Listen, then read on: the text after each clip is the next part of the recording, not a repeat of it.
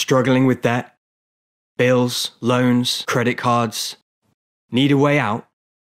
Knock your debt out with Debt KO. Free, impartial advice on all your debt matters.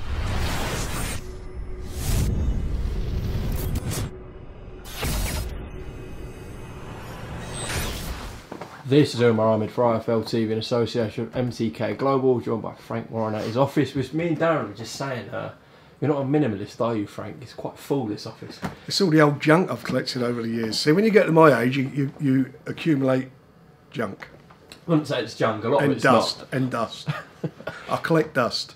No, some nice bits in here. A lot of Arsenal, which obviously I'm not too keen on, but you got some... Well, we'll convert you one day. I don't know about that, Frank. But a lot of cars, motorbikes, music-related stuff as well. Yeah.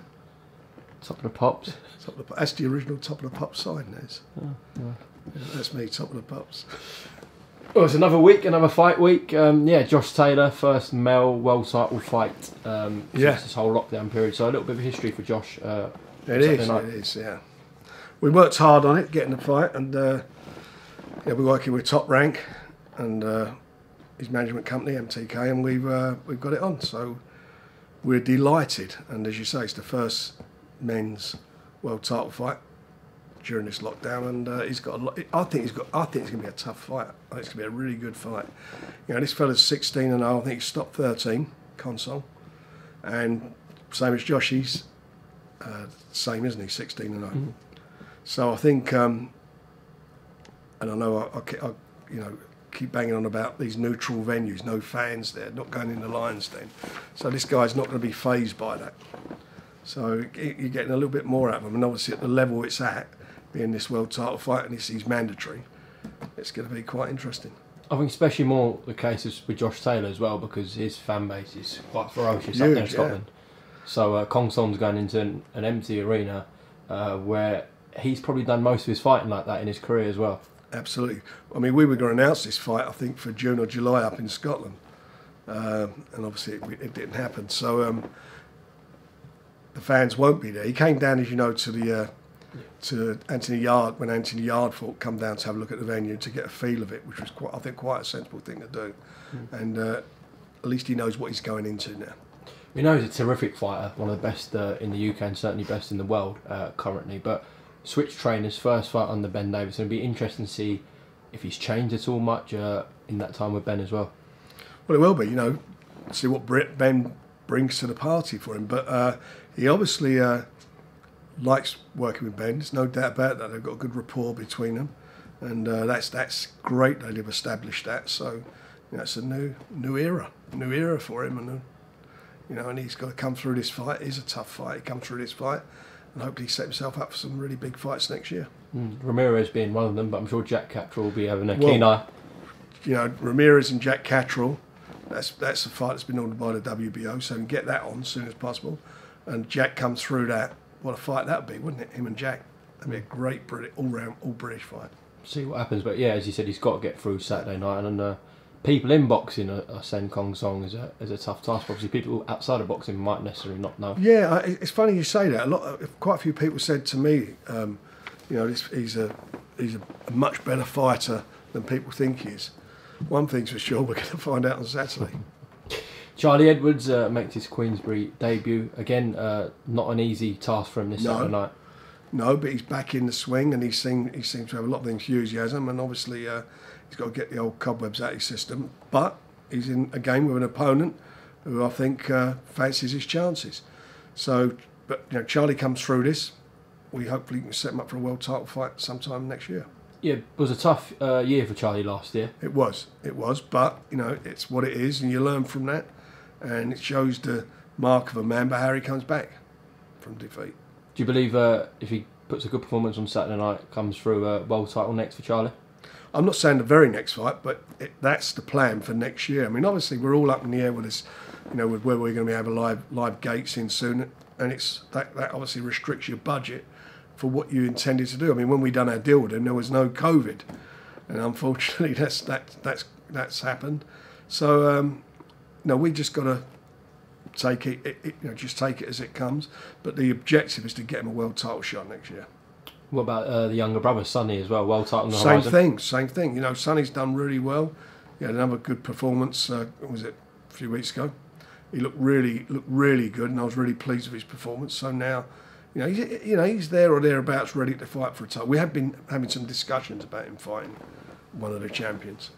Couldn't have been this week. He's on holiday. So. No, not discussions with him. I'm talking about with the champion. Okay, interesting. Could we potentially see, if it all pans out, Charlie and Sonny fighting for world titles on the same bill? Well, that would be a great thing, wouldn't it? To be able to get them both on there fighting for world title. I'd love to do that. You know, who knows? Well, they're still both young, especially Sonny. They've got so many years in the game left. Yeah, very, very young fighters. Yeah. Okay, well, yeah, tune into BT Sport this Saturday night and watch Josh Taylor, Charlie Edwards and the rest of the card. Frank, there could be another promoter in boxing. Let me ask you about Dana White. Have you seen his recent comments about what he wants to do? Yeah, I did. I see it was on BT. See what he said. Look, he's been saying that for a long time now. I don't know whether he's going to be a promoter in boxing or not. If he is, the more the merrier. You know, it makes the world go round, doesn't it? You know, we get more people involved. I'm all good up for that. But it's a different. You know, it's not the same scenarios you've got with UFC. Obviously, there's governing bodies and various things that you have to go through. Whereas UFC are their own governing body, aren't they? They're sort of one-stop shop for management, for promoter, and sanctioning body. That doesn't happen in boxing. Do you think he'll be in for a shock when he enters the market? No, he's not a stupid man. He knows. He's obviously aware. Maybe, I'm sure he's got his ideas and what he'd like to do, and he's very good at what he does, but he's managed to build and grow a sport from nothing. But that's his model. Boxing's been around for hundreds of years, and the way it works and the way it is going to be a very difficult model to change. Tough time to enter as well. Yeah, it is. But we'll see what happens. How has it been for you? Obviously, you've been putting on show after show, and you've been in the sport for a very long time. But has this been the toughest period you've had? Yeah, without doubt. We're still putting shows on. This is our 7th show on Saturday. Yeah, you've been putting show after show. We're putting more shows than anybody. But just because of the gate situation. Well, that's a killer. I mean, it's obvious, and you can only do something at a certain level. But we're going to do at least another 4 or 5 before Christmas. So we keep that. The problem is, where we'd normally have a card with 12 or 13 fights stacked on it, we can only put, I think we're doing about 6 now. Mm-hmm. So it's difficult. So we've got to keep busy. We've got to try and give our guys work. Some and it's hard servicing all the different contracts. Yeah, I bet it is. Normally it must be, but yeah, I mean, it is now. Yeah, of course it is now. Some disappointing news today, Frank. Government essentially said that they were looking to bring fans back into the arena next month, but that won't be happening anymore. That's what we heard. We've been hearing that for about 3 or 4 days now. Let's hope they do something in November. Yeah, I mean, potentially could see a situation though where this whole year we don't get any gates. Could be longer. There's obviously the reason we're getting all these peaks is because people are socialising. That's why we're getting the peaks, and we're coming into a situation now, a season now where you've got the flu season on top of this, and it's dangerous times. And obviously, the government and scientists are worried about the hospitals being overwhelmed, because if they're overwhelmed in treating COVID cases, they can't deal with, the other illnesses and treatments that treat people with illnesses and other diseases that they've got. They can't treat with them. So that's what we've got to go with. And as a country, we have to pull together. And as much as it's disappointing, that's what we've got to live with, and that's what we've got to do until they find a vaccine. And we'll talk about how this affects a certain fight of yours in a second. But how do you think, in general, the government country have handled the situation? Look, I'm sure there's a lot of things they could have done differently. I'm sure there are things they would do differently now. But I don't think there's one single government in the world that really knows or how to handle this. New Zealand was a big model, wasn't it? When they shut down in New Zealand, they opened up and they suddenly started getting cases there. and it seems every country now is starting to peak. They're starting to get peaks again in a lot of countries around the world. It's a silent menace. There's no air raid warning that someone's dropping a bomb. People catch it, and people are not following the restrictions that or the advice that's being laid down by the government are causing it to escalate. How they've been handling it, I think they just handle it on a daily basis. If you want to, the people who should be criticising the government should be the opposition party, as far as if the government are not doing it right. That's what they're for, the opposition. And Keir Harmer's very, very quiet on the subject, because I don't think there is any answers at the moment. The only answer is a vaccine and ensuring that they keep the social distancing till they get that. And if people are not obeying that and not abiding by that, then we have a problem. I know you've got to focus fight week by fight week, and you've got so much on behind closed doors, but do you worry about the future of the sport? I worry about, we will continue doing what we're doing. BT are very supportive with us, and we've kept boxing relevant, and as has Matchroom. We've both done, running shows. I know MTK had done doing a few shows as well. So in this country, we're really working hard to keep delivering. The problem you have is the small hall shows. We got some TV income. They got no income. There's no TV money, so they got no gate money. And is that those youngsters and those fighters who fight on those cards? What are they doing? They get no work. You got a lot of amateurs who are not getting any work at all. They're not fighting. So the worry and the concern is we lose, maybe a generation of fighters. That these guys, when it's not happening, they go and do something else. Go and find a job, if they can find a job in this environment. But it's very worrying times, and these are things that as a sport, that we need the government to look at and help us and try and address it. There's 3 heavyweight fights that haven't been announced yet officially, because both you and Eddie were waiting for an update for the government in terms of the gate situation. So Joshua Pulev, Usyk Chisora and Dubois Joyce. It looks like, from what Eddie's saying, he will go ahead with Joshua Pulev with no fans. Usyk Chisora, I'm not too sure what they've said. What's your take or thinking behind the Dubois Joyce fight? Well, we've had talks, and we continue to have talks at the moment with the management of both the fighters and the fighters, and we'll make a decision on that. Obviously, if you haven't got a live gate, it changes the whole financial structure of the show. So we have to look at that and see what we're going to do, make a decision. Is there a potential case where that does happen next year, Frank? That may be the case. I'm not sure at the moment, and as I say, till we are having the discussions, and I'm hoping that we'll be close to making some sort of decision in the next few days on it. I'm trying to remember when that first was announced. April the 11th. April 11th. One of the best fights going. Not just in British boxing, in world boxing. Well, yeah, the interest was phenomenal for it, and it's a great shame. And it's a shame for the 2 guys, because they both wanted it. It's been a great fight, and a great fight for the fans. But you can reassure us, whether it's this year or next year, that will happen at some point. It will happen, yeah. God, that's good to hear. That's good to hear. Another interesting situation, aside from Dana White maybe entering the sport, is this crazy one with Floyd Mayweather and Logan Paul fighting. Look, for me, they're freak shows, aren't they? That's what they are. You've got Chavez's father. All this stuff is freak show stuff. Look, Floyd Mayweather was a very astute businessman and a very astute fighter. You don't appear on the Forbes highest paid athletes list and top it for probably 4 or 5 times without being as smart as he is. Why wouldn't he fight that guy, you would say? Everyone will watch it.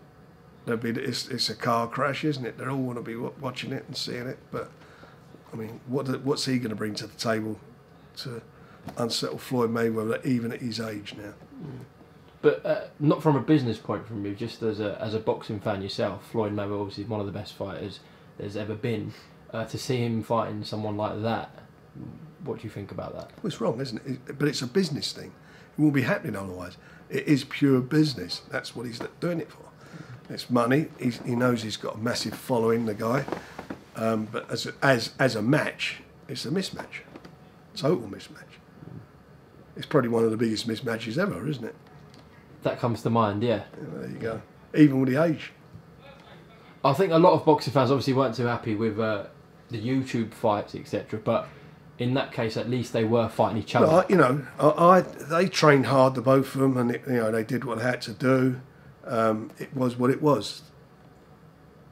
People bought into it. I mean, I couldn't buy into it. I look at them.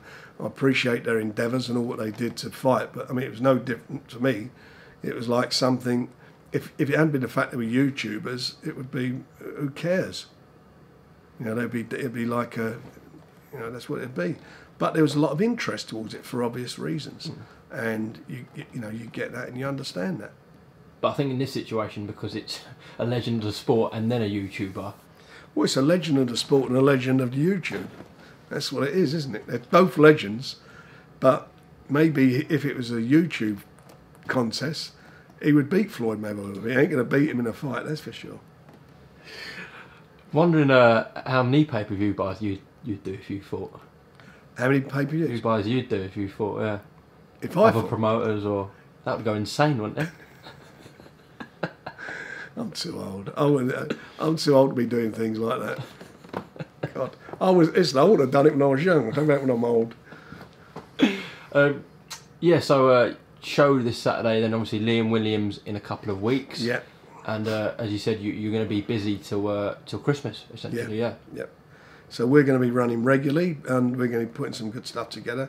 Got a few guys to get out again, and I'm looking forward to that. We just got to do what we're doing within the environment that we're living in now, in the world we're living in. Eddie's got a show next week as well, but we saw on TalkSport, he made some comments and said that he will stick to his meeting with you at the end of this month, and that he'll get you a slap-up meal, so you won't even have to pay for it, Frank. Well, you better up and do it, because I'm losing so much weight here waiting for it. No, I'm quite sure we will have this meeting. Okay. Have you spoken since or recently? There was an email exchange. Okay, yesterday. So that's promising. So we'll see what happens. Okay. But get this meeting on and then get some big fights made, eh? Yeah, well we're trying hard to make big fights, and we are making. We've made some. I think our shows have been very good. We've had some good fights on there. Some in difficult circumstances, it's been good, and they've done the same. To be fair, so they've had a couple of good fights on their shows, and I think that's because of the opponents again not going into the Lions Den, going into neutral venues, and I think that's my view of what's going to happen on Saturday with Consom. But we just got to keep doing what we're doing and getting out there and keeping the sport relevant. It doesn't get forgotten. A lot of football clubs are terrified now of what's gone down. You think they come back into putting the sport back on in stadiums, taking people off a furlough, on the understanding that when you start getting live gates in on the 1st of October, that's gone now. And this leaves them some of them in a real terrible predicament. And that for our sport is the same. We're getting some fighters work, but we're not getting all of our fighters work. And it's all those other guys that I mentioned, as I mentioned, who fight on, the halls around the country. They haven't done anything for what now, has it? Was it nearly 9 months? It's terrible times. Yeah. So the government need to come. We need to get something. They're doing something for sport. Don't forget, boxing is a national sport in this country. It's a sport that does a lot of good as well, amateur level, as well as pro level, giving people livings. But at amateur level, there's no tournaments or anything going on. So we don't want to lose these kids. We don't want to see them drift off and do something else and lose that generation. No, it's a very valid point. Spoke to Tyson recently, Frank? I spoke to him, about 3 or 4 days ago. He was all in good spirits, as always. Sugar Hill was in Morecambe with him? Yeah. The pair of he was in the phone, he was in the car talking to me while he was with him, He's brilliant. He's in really good frame of mind. I think he may be coming to the show on Saturday. Was he? Yeah, he said he was. See what happens. Better get his Diet Cokes ready then. Got him on ice. couple of Stellas. Frank threw me off that. What was I going to ask you? What are you going to ask me? Yeah, he made some comments recently about Deontay Wilder's silence and said a lot of people have been criticising the fact that Deontay's been silent, but he thinks that's really dangerous. I agree with him because, look, Deontay Wilder has a contract. And that's it. And that contract's to fight Tyson. And we're trying, all of us involved, are trying to get the fight on for the 19th of December. We're all working hard. I don't know what's going to happen, but that's what we're all working hard to do. So Deontay, I'm quite sure if it's the button gets pressed and there's the venue, date's confirmed, I'm sure you'll hear a lot from him then. But now, what's he got to say? Well, Tyson reckons he's just in the gym working. He is. I know he's in the gym. I spoke to Shelley Finkel, his manager, and he tells me, he said he's really up and ready to go. So a lot of people, it's a common thing, isn't it? When a fighter loses, just write him off. Well, they do. Look, this fella was world champion for 6 years. Yeah. People forget knocking that. Everyone's brains out. I mean, absolutely. Poleaxing people for 6 years. He was doing that. Mandatories and everything, coming from behind in fights and doing it. He's a devastating puncher, and I'm sure he's now, he's done what is it, 19 rounds with Tyson? Is it 19? I think it's about that, yeah. Yes, yeah, 19 rounds with Tyson. So he knows Tyson Fury, he knows what to expect, and he knows his game plan, his tactics have to change, because he can't beat Tyson doing what he's done in the previous 2 fights. So who knows what he's doing in the gym? I'm sure they're working on it. I think by the time it gets around to the fight, there will be a lot of intrigue again. Of course there will, yeah. Also, Tyson spoke about Anthony Joshua because Anthony said a few things about both Tyson and Deontay, and he said, interestingly, that he feels like beating either of them or fighting either of them wouldn't be the biggest name on his record. He's been locked down too long. What's he talking about? Biggest name? The biggest name on his record, if the fight happens with Tyson, that's the biggest name. That's the biggest name he's going to get in the ring with. He fought Klitschko. Tyson had already done a job on him 18 months before that in Germany. Never laid a glove on him. He had a tremendous fight with Klitschko. It was a great fight in his home country. Tyson was abroad doing the fight. Tremendous fight. Klitschko had him on his backside. Knocked him over. He didn't do that to Tyson. Tyson took him to school out there. Who else they share as common opponents? No, I mean in terms of Joshua's record, he's fought Joseph Parker, Alexander Povetkin, Carlos Takam. Are any of those fighters you've mentioned, are any of those better than Deontay Wilder? No, of course not. There you go. So he was the man. And by the way, Anthony Joshua didn't fight Deontay Wilder. He was offered the fight. He was offered an $80 million package and didn't take it. So I don't need, for him to come out with that is pretty daft.